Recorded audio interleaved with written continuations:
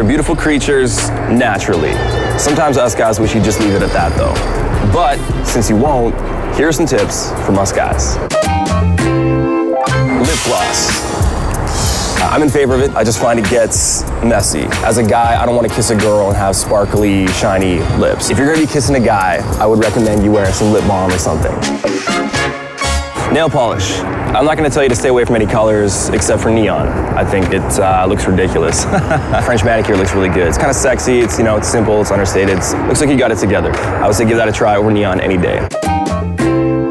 Fake eyelashes. I think they look great, make your eyes pop, you know, make you beautiful. One tip, take them off before you go to sleep. When you don't take them off, and then you wake up next to a girl with these eyelashes all over the place, or like beside you or whatever, it's kind of frightening.